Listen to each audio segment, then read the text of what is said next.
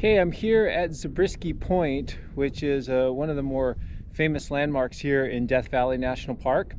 It's sunrise, and it's a really fantastic view from here at Zabriske Point, looking to the west of some of these incredible kind of badland type topography features here. This area of kind of lumpy ground with absolutely no vegetation. In the distance, out across the valley, we can see the Panamint Mountains, which rise to over 11,000 feet with a telescope peak there in the distance. So we're looking at topography of more than 2 miles vertical. And this, of course, all related to the extension, the east-west extension that has pulled on the Death Valley area, pushed the mountains up, dropped the valleys down to create this extraordinary landscape in front of us.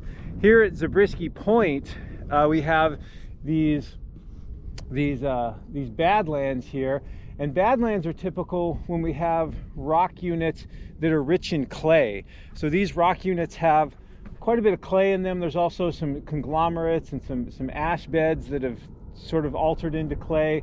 But the clay is important because it inhibits any plant growth here. So even though Death Valley is very dry, it's the driest place in North America, the fact that there's no plants here is primarily attributed to the clay-rich soils of these units here. And these rocks here, these sediments that we see here that are actually tilted on end, are about 3 to 5 million years old. This is the Furnace Creek Formation, and it consists of deposits of clay and sand and gravel that record a time 3 to 5 million years ago when Death Valley was very different. At that time, it was actually quite lush, a lot more water at that time. There were lakes there, so some of these are actually lake beds, and you can see the sort of fine-grained clay-rich material that would have accumulated at the bottom of the lake.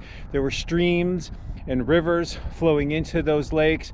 So these units record a very different climate and landscape in Death Valley, again, 3 to 5 million years ago. Of course, now things have changed quite a bit. The lakes are gone, and it's a much drier area.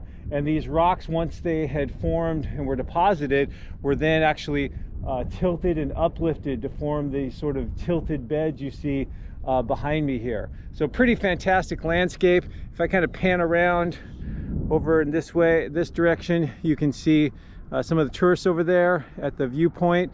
That black unit running behind the tourists there is actually an intrusion of basalt, so an intrusion of magma that formed in with the layers after the layers had formed.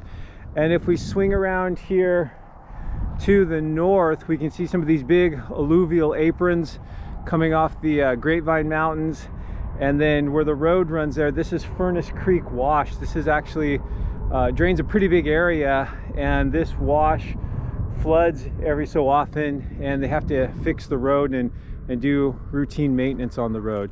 So again, another great landscapes, another iconic location here in Death Valley.